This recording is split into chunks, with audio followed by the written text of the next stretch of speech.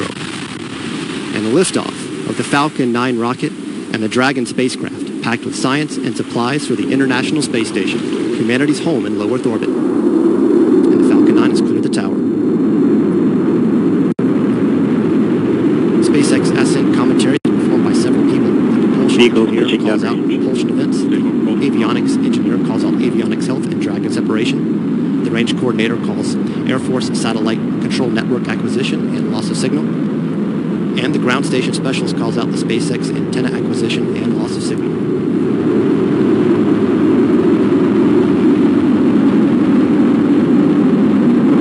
We are 40 seconds into the flight of the Falcon 9. At 1 minute, 5 seconds after liftoff, Falcon 9 will reach transonic speed. The vehicle will pass through an area of maximum aerodynamic pressure called max Q. At 1 minute, 18 seconds after liftoff, this is the point where mechanical stress on the rocket reaches its peak because of the rocket's velocity and resistance created by Earth's atmosphere. Supersonic. And the vehicle is supersonic.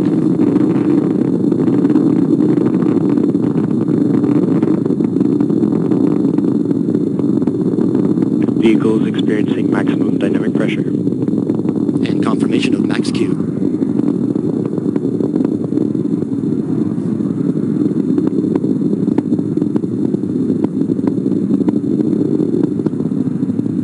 Minute, 30 seconds into flight.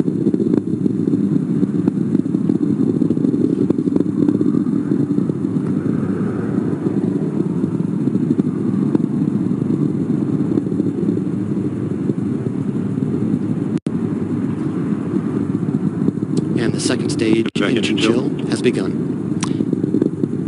Around 2 minutes, 35 seconds into flight, the 9 Merlin engines will sequentially shut down. You'll hear the term MECO, which means main engine cutoff.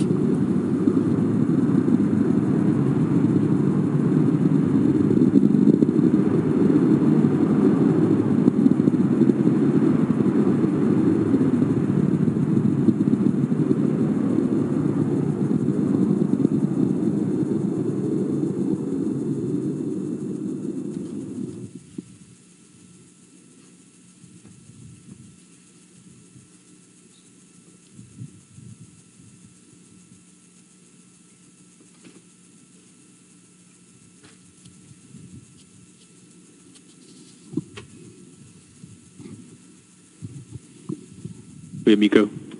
And we have MECO. Stage separation confirmed.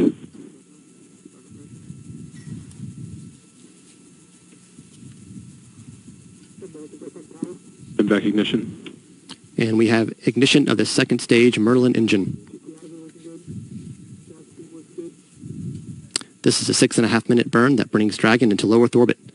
This engine produces 210,000 pounds of thrust.